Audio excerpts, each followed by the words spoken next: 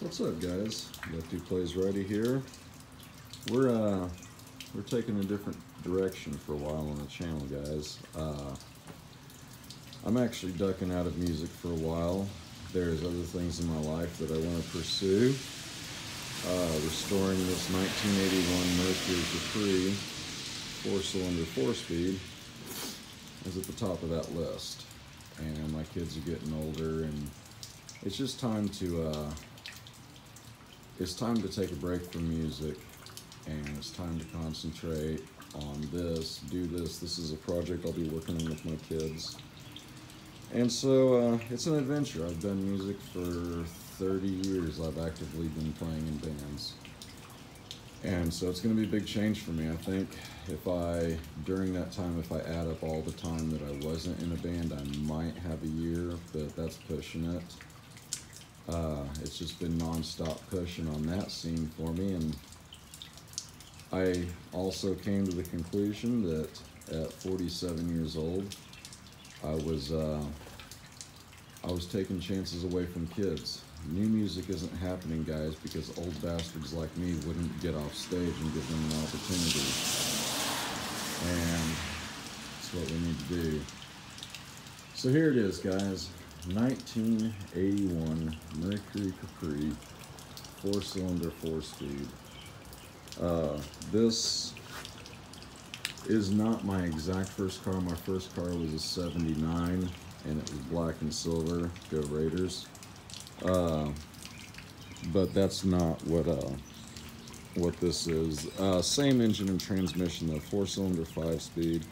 Believe it or not, these are rated for 37 miles per gallon, and as a teenager in high school driving one, I can say it might have, actually. I had my foot in mine all the time.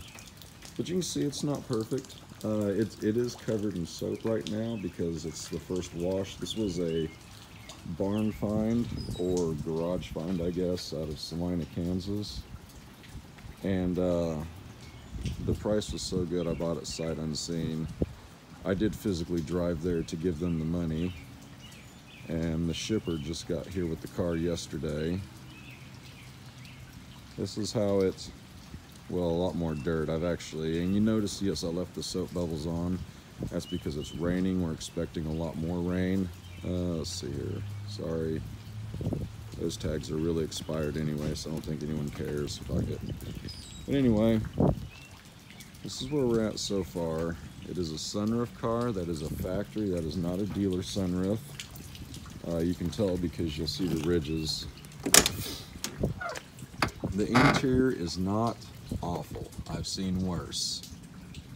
So the plan here is to get the 1979 plastic door inserts with the door handle at the bottom, and the 1979 vinyl seats, hopefully in black.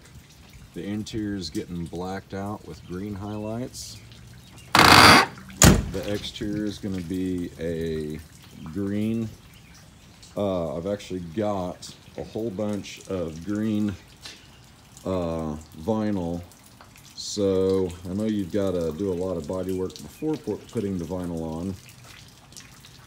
But we're going to go ahead and do the body work on it as you normally would, and we're going to go ahead and repaint it, and I'm going to put it in the original colors.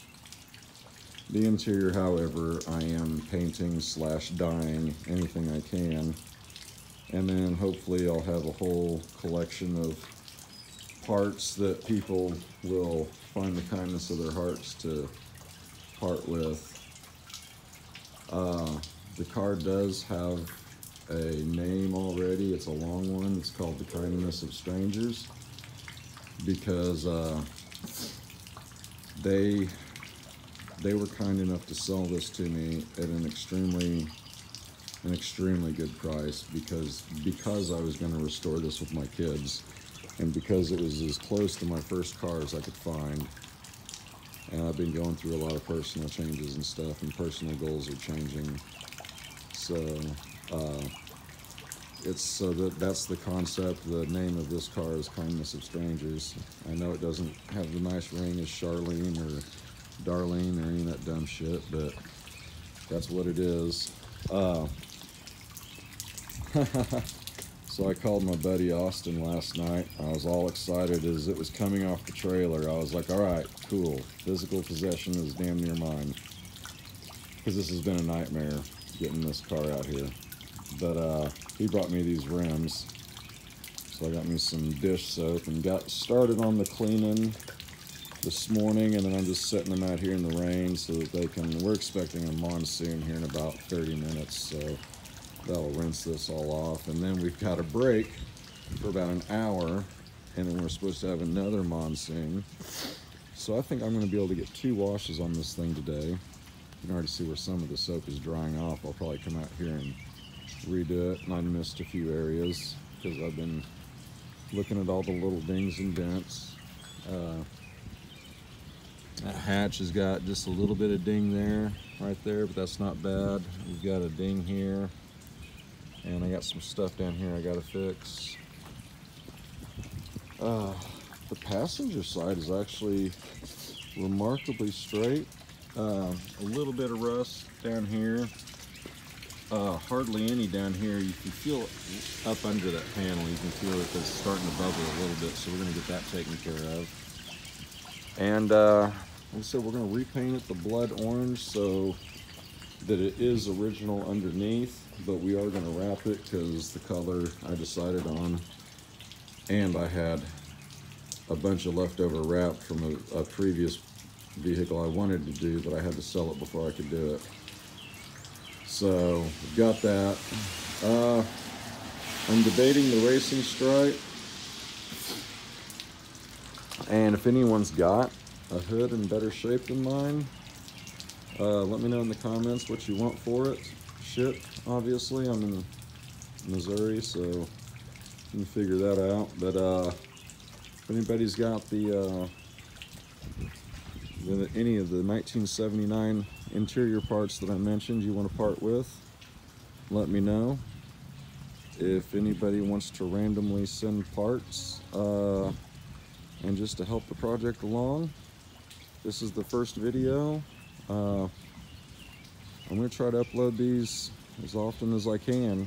I still got work going on, and I still got to raise kids and stuff, but the music's no longer in the way, so I'll have a lot more time for this. Peace out, guys. Love y'all. Thank you very much. And thank you to the people who I bought this car from. This is just going to be the most awesome thing in the world.